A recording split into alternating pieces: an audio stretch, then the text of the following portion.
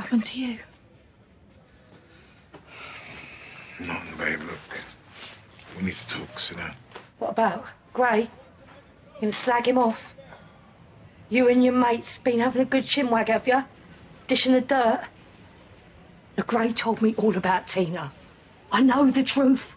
The Carters are just looking for someone to blame. It's not just about Tina. It's about Chantel too, please.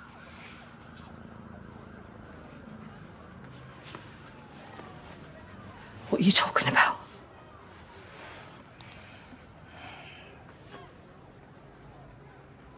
He killed her.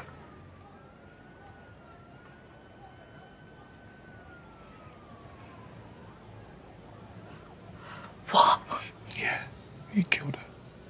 I've been speaking to Whitney. Apparently she reckons this has been going on for a long, long time. The abuse. She was too terrified to come to us. She reached out to this online forum thing. That man has been torturing our little girl for years and years. And when she decided to leave, he killed her. What is wrong with you? You're going to take their word? Some evil gossip over our son-in-law, a man we've known for years?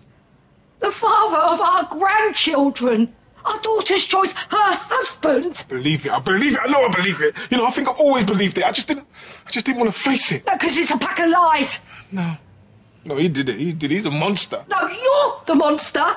What? Years of neglect. Never there for that girl when she needed you. Yeah, now you want to make yourself feel better. So you're pointing the finger at Gray. I've seen the forum, Kaz. I've seen what she posted. All right, well, show me. Come on, I want to see them. I think that's a good idea. Plus, I don't have them. Oh, get out. You have disappointed me in so many ways over the years.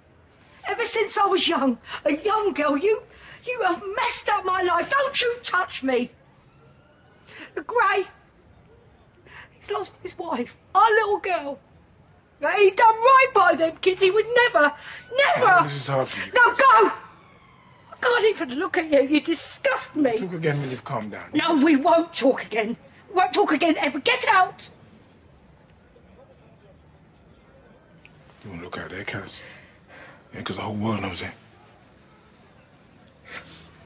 You want to open your eyes and before it's too late. Before it's too late, Kaz.